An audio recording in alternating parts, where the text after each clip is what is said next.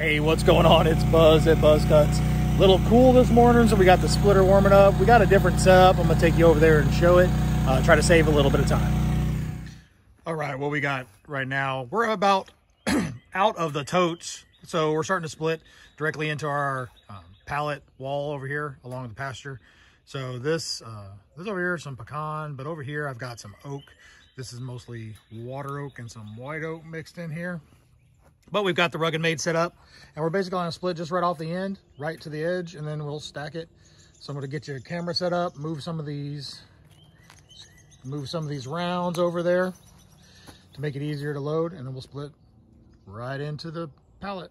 All right, show you.